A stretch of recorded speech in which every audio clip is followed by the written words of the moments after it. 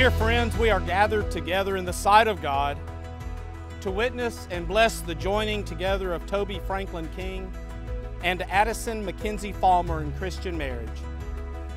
Toby and Addison, I charge you both as you stand in the presence of God and these assembled witnesses to remember that love and loyalty alone will avail as the foundation of a happy home.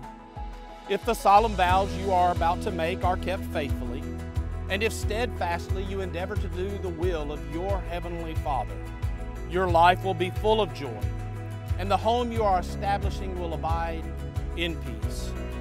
No other ties are more tender, no vows more sacred than those you now assume. Let us love one another, for love comes from God. Everyone who loves has been born of God and knows God. Whoever does not love does not know God, because God is love. Not that we loved God, but that He loved us and sent His Son as an atoning sacrifice for our sins. Dear friends, since God so loved us, we also ought to love one another. God is love. Whoever lives in love lives in God, and God in them. Oh, I love you. I love you.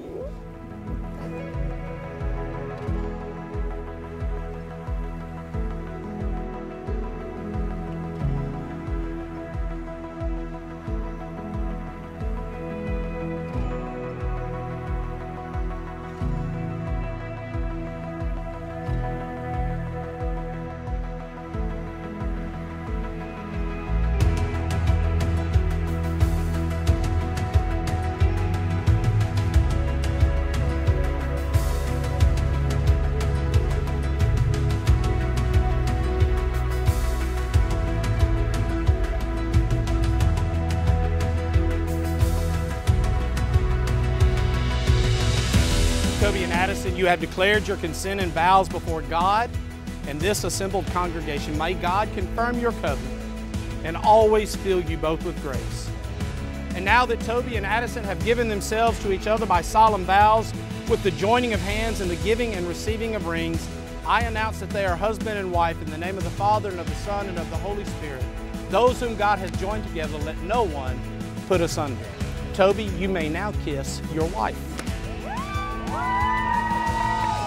At this time, it is my pleasure to present to you Mr. and Mrs. Toby King.